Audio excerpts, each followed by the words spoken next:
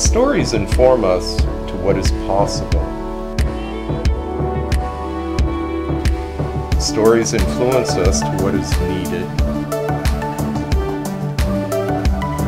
And stories inspire us to what could be.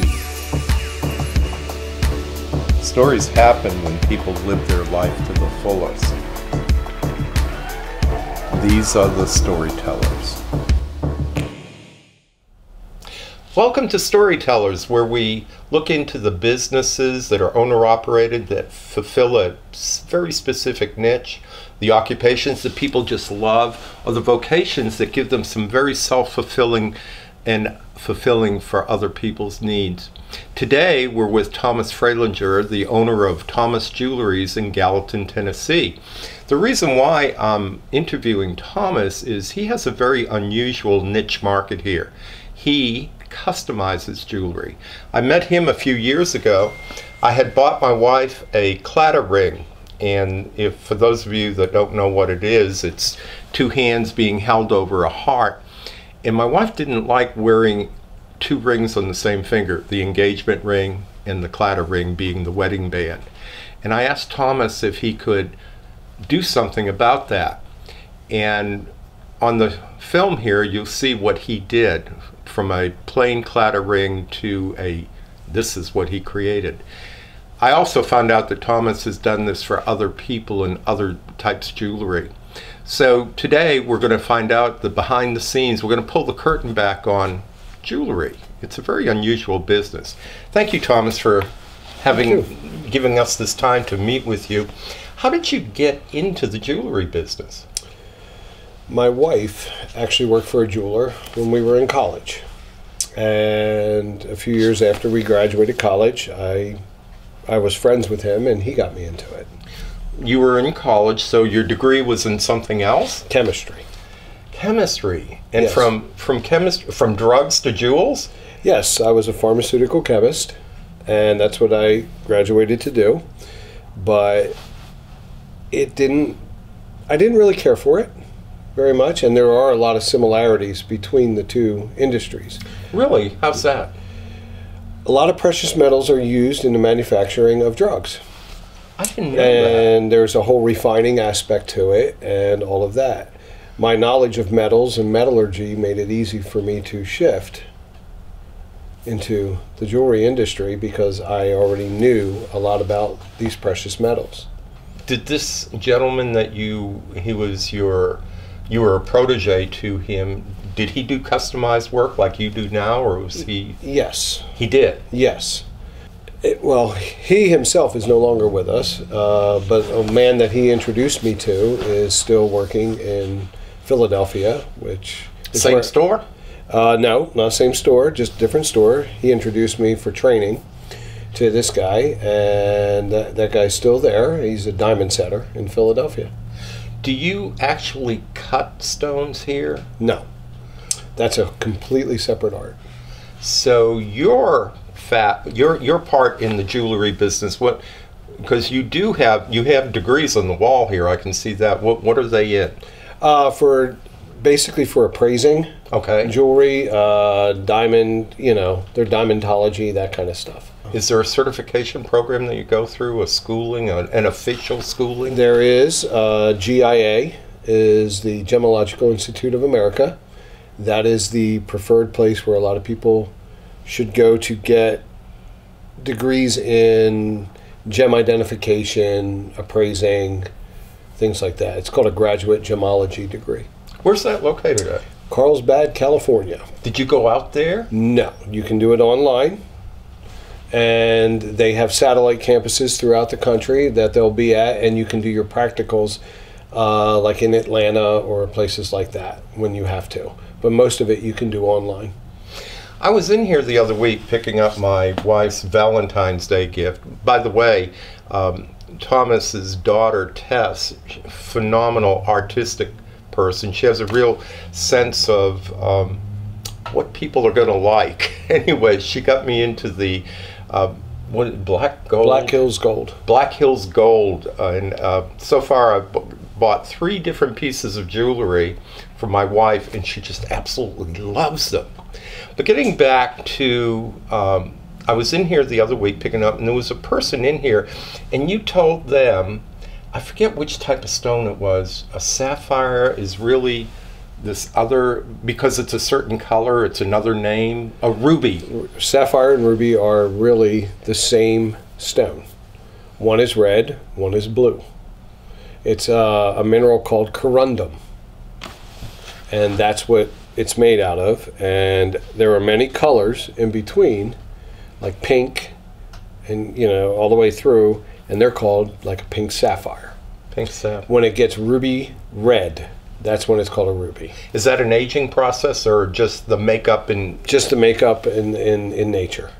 I've noticed with gold, like people from India, when they've got gold on, it's a very dark, vibrant gold as opposed to the gold that we have. What's that difference there? Theirs is higher carat. Carat spelled with a K, not a C. 24 karat is pure gold coming out of the ground.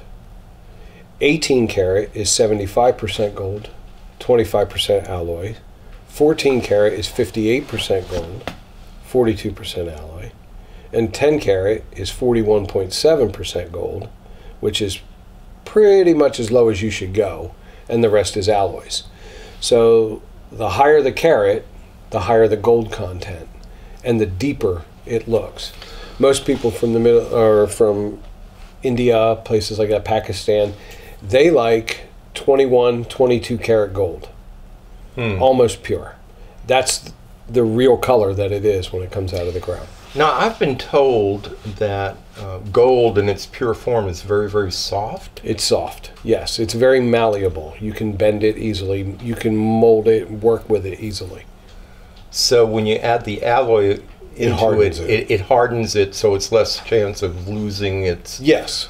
Okay, but you lose that color. You lose the color. It goes more yellow. You were talking to someone the other day also when I was in here. There's so many people that come in the store and they're having this customized or that customized. By the way, what's the most unusual request that you've had in your career as a jeweler? I made a ring with 2 butterflies on each side and their wings holding a pearl with a diamond set into the pearl. Into the pearl? Into the pearl. It was a large Tahitian pearl, and we drilled a hole and dug a hole out, and then we set the diamond down into the pearl. So that's the most unusual. Oh, that's got to be. That is? That's got to be. Yeah, I mean, the wings were holding the pearl, and it was an engagement ring. She was studying to be, he wanted to propose, and she was studying to be a butterfly scientist. Really? He proposed down in the Butterfly Museum or the Atrium down in Atlanta to her. One of the customers that came in here last week, she was in here and she brought 4 different pieces of jewelry and she wanted some very specific things done. And that's when I found out that you had an engraving machine here and she wanted some engraving done, and I brought up the question, I didn't know you had an engraving machine. Do all jewelry stores? Because it seems when you go to the big box places, right, they have to send it away. But yes, you've got the engraver here. Yes. But you also pointed something out to me, and you said the engraving machine will never take the place of the artist. No. Hand engraving is, it's much better. The human being, the human mind and your hands, a machine cannot replicate that. You just can't. So anytime you can get something hand done, it looks and feels like it's done by a human, not a machine. Mm-hmm. Machines do things perfectly. Humans don't. But humans also make, when you are manufacturing a piece and you're doing it by hand, your mind and your hands can make micro decisions and compensate for different things that come up, where a machine is just going to make it exactly the same way every single time. And that's one of the tricky parts about jewelry is if you're going to make it with a machine, try to make it look handmade. Okay. All right, because... Which means there's going to have to be some inconsistencies? Well, it's not just inconsistencies, but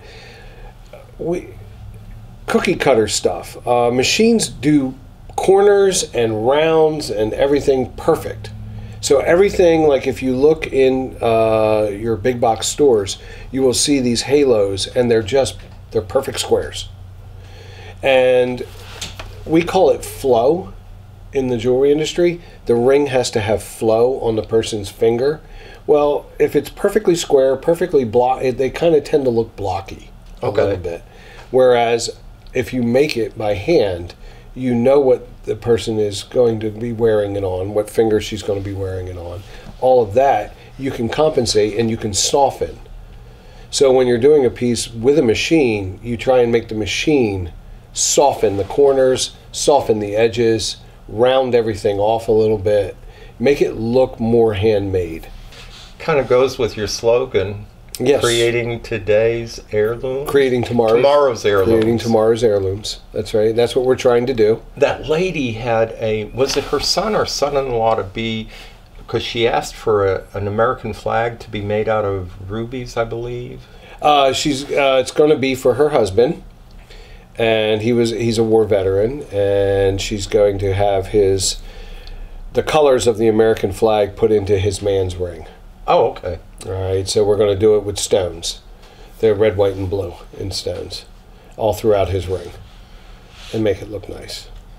You also said there'll be different size stones, and they should be placed very specifically in relation to the other size. Yes. So there would be, and you used that terminology last week, there'd be a flow to it. There'll be a flow. Everything has to have a flow. So it looks good when a person wears it, and it looks good to other people who see it. What could people, I know what they can get, but I want you to tell them. I come here because I like buying my wife very unique, customized things. What can you provide that the big box stores can't? Tell me. We really don't send out any of our repairs. We do them mostly all in-house. We also provide, we think, a superior customer service. We have jewelry that they do not have. Most of our jewelry is either made by us or friends of mine that supply.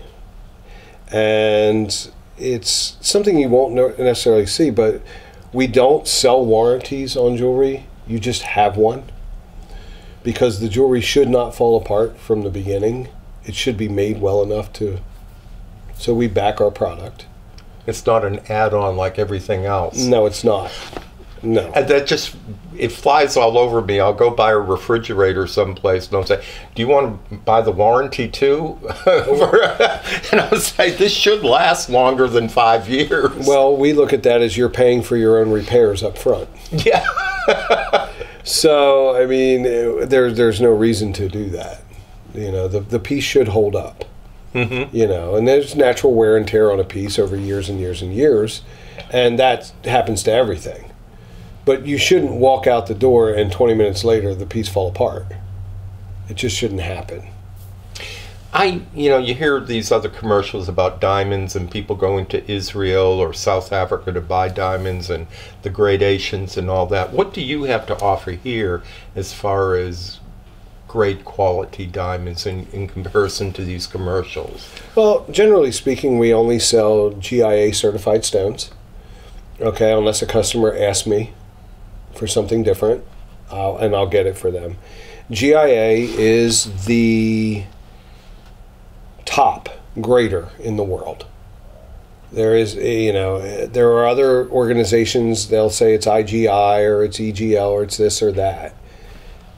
You want it to be GIA if you're going to have a certified stone. All right, because it is what they say it is. And they're very tough graders. Mm-hmm. So we only usually supply those for people in their engagement rings. And just, we make the ring for the customer. will make the ring in her size, her finger size. So it truly is an individual. It's an individual piece of an heirloom for that person. For that person, yes. So, you know, a lot of these big box stores, they'll have a bunch of rings, but they'll all be in a size 7 or an 8. But if she's a size 4, that's a big jump. And that causes diamonds to fall out and everything else, and they inevitably have problems with the ring. And you make all of the adjustments here. Yes. This engraving machine, you said you had just got it?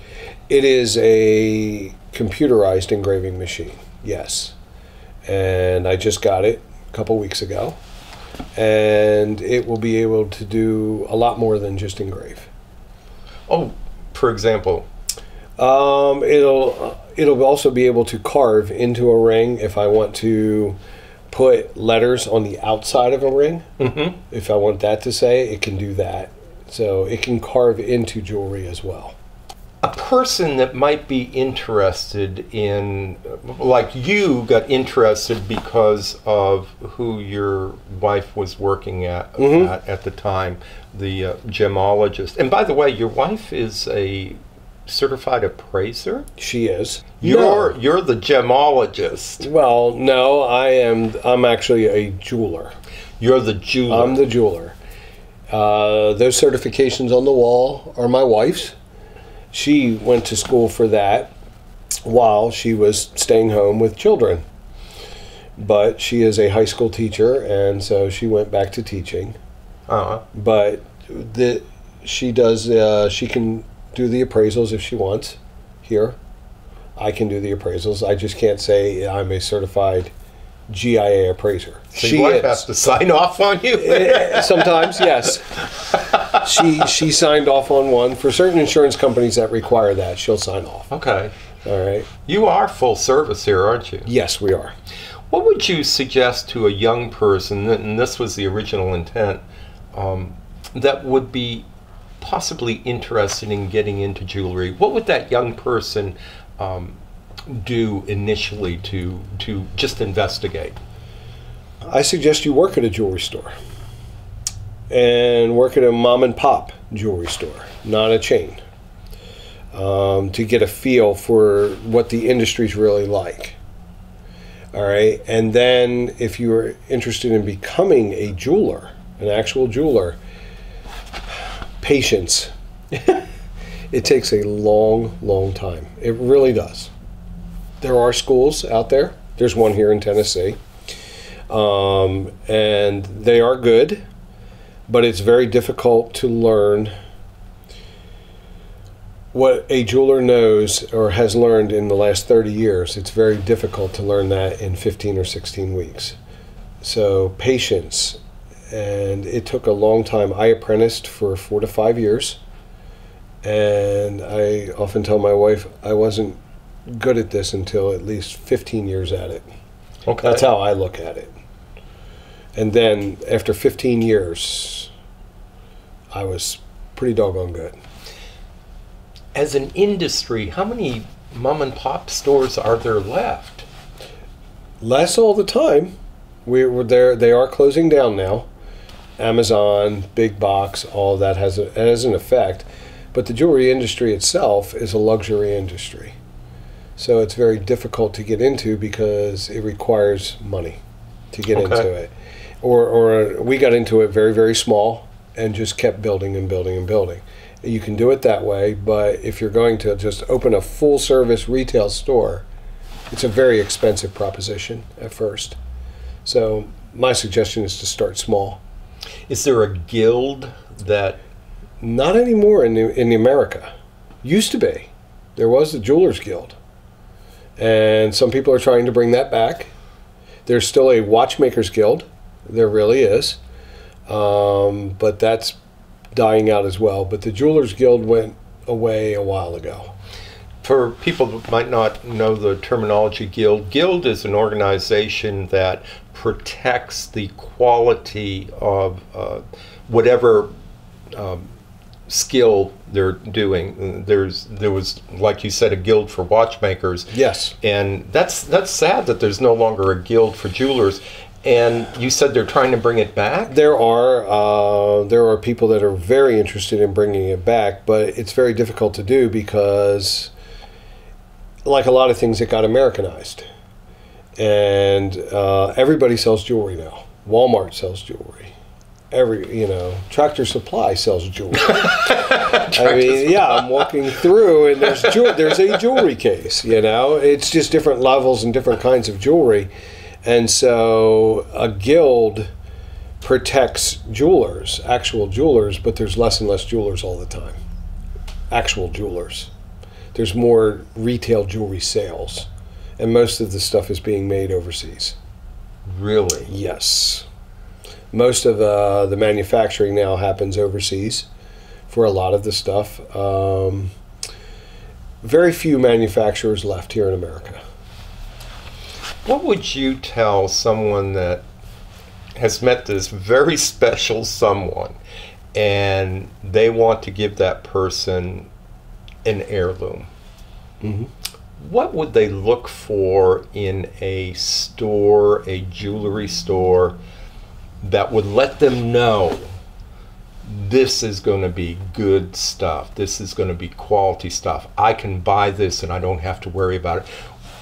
You can have stuff on the wall and stuff like that, but you, I bet, go to other towns and probably go into jewelry stores, and you'll know by asking a few questions, they got it, or they don't. Yeah, I generally know by looking in their cases. Oh, okay. To see what type of jewelry is there and the quality of the jewelry in the cases. But for a customer, it's a very difficult thing to see. It really is, because jewelry looks great in the cases. The quality of the manufacturing, that's a tougher thing to see. Mm. And I can spot crooked stones and things like that in a ring where most people wouldn't notice. So I can tell where it's been manufactured, how it's been manufactured, and all of that. My suggestion is you find a local jewelry store in your market and you talk with them and you form a relationship with them. And over time and over years, you will come out so much better than you would if you were just buying at random. Okay. In a case or, Zales or anything like that. Years down the line, heirlooms are going to be worth their weight, no pun intended, in gold. They are. And in diamonds per se. And the quality, customized, protected of a true jeweler is going to prove a savings in the long run, and more importantly is going to make something a legacy for your family. Tom, thank you so much for your time. Thank I really you. appreciate it.